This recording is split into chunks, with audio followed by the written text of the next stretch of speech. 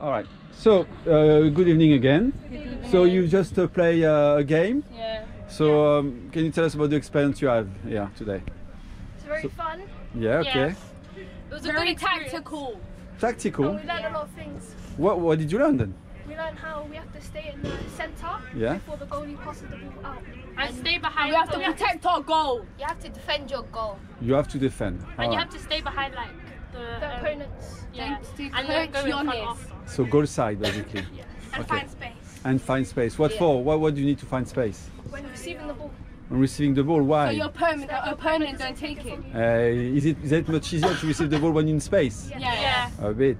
It's very helpful. Okay. So are you coming back next week? Yes. Any chance? Of course. Oh, brilliant. Okay. But we So best have some matches. So we're gonna have matches, but we need you to keep improving, because when we're gonna get matches, again, competitive teams. So you need to really try to retain information and learn from that and get better and better, which you are doing.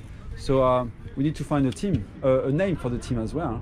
So that may be your next target. All right.